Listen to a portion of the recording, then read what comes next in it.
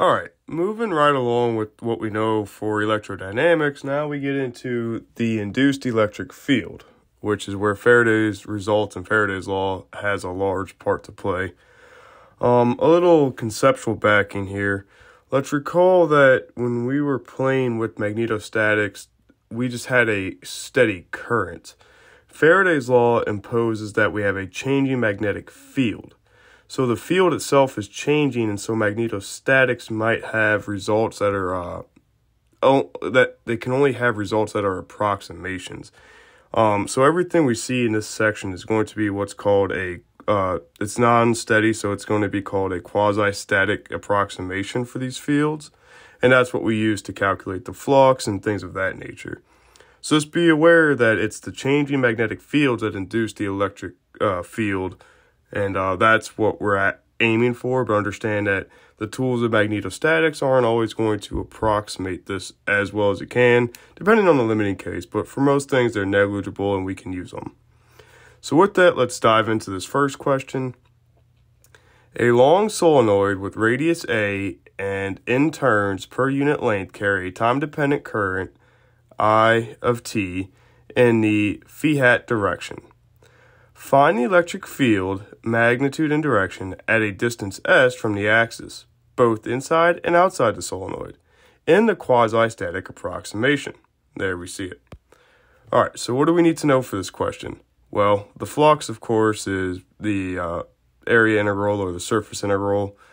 And then Faraday's law says that, well, if we boil this down to where the charge isn't the case, but the magnetic field is changing or the flux changing, we see that we get a line integral of E dot dl, which is the Amperian loop in this case, and we find that d by dt of phi will give us what this electric field is.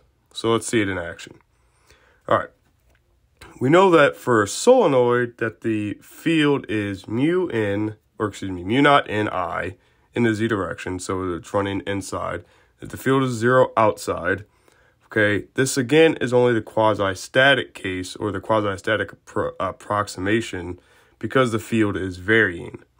Now let's note that here in the next step for something inside, for an inferior loop of radius less than a, phi is b dot dA, which we know is just 0 to 2 pi, 0 to s bar, ds bar, d theta. And then we see that B is mu naught Ni, so we plugged it in. And we see that we just get the surface area of a circle. Again, solenoid makes sense. So pi s squared, good to go there. Now we use this in Faraday's law for the induced field. And we know that the Amperian loop is just some circular loop. So we go E dot dl, which is E is in the direction that we want, and we see that dl is changing only in the theta direction, and we just get s by itself. So we get 0 to 2 pi that way, at least for this dl segment. And we see that we get, again, surface area or the circumference of a circle, 2 pi s, physically makes sense. Now, the only thing that is changing with respect to time on the flux side of the equation is the current. So you see that d by dt gets attributed to the current only, and we have pi s's that cancel here on both sides, so we're good to go there. And we see that the induced field after the fact is mu naught ns over 2, negative of course, Lenz's law has to restore the flux, di over dt in the phi direction.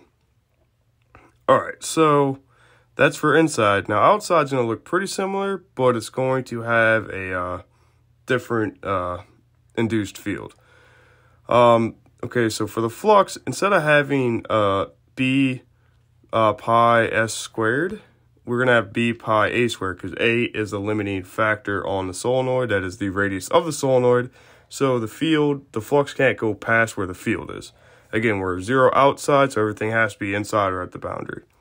Okay, we are neglecting the fringing field parts for this, but whatever. All right, so again, we see that we have mu naught Ni times pi a squared. Pretty straightforward there.